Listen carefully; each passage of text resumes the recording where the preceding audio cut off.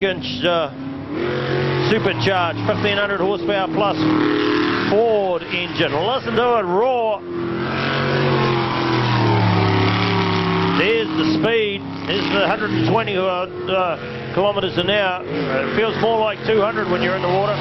Here's the hard right-hander now. There's got to be about 6 Gs right there. Brain's going to pop out your eardrum.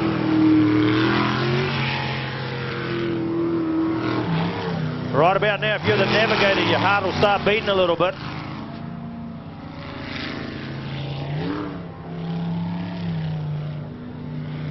Right, just backed off a little bit here. Got some navigational issues causing them a bit of confusion. Steve Edmonds said to Pat Dillon, follow my hands. They're back on deck again.